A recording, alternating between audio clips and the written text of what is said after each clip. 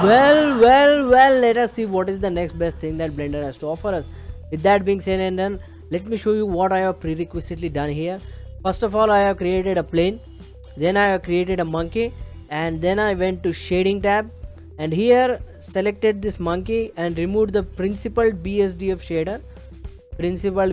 shader and added a principled volume shader and input that shader into the volume part of this material.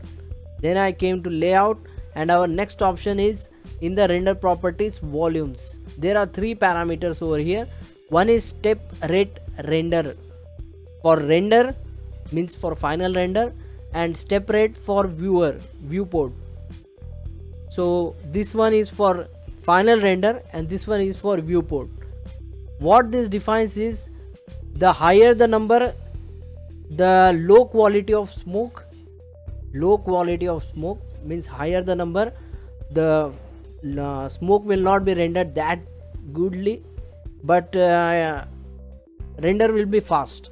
And if the value is very less, low value, the smoke is rendered nicely, the volume is rendered nicely, and it will take a lot of time to render.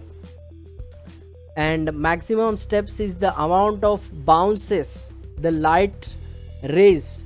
A light is emitting a ray, and that ray, how many times will it bounce within the smoked principled volume object, that is defined by this parameter. I hope I am making sense. And to the end, what I actually want to say is that you don't need to change this value, you need to change both of these values depending on how better you want the smoke to be visually appearing. So with that being said and done, try to see it, learn it, understand it. I will see you in the next video.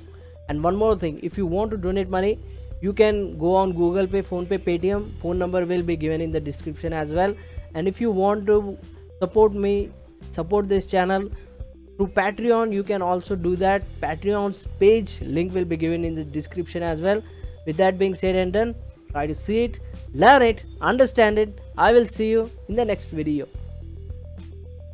And don't forget to subscribe, share, comment, and like this video if you like this video.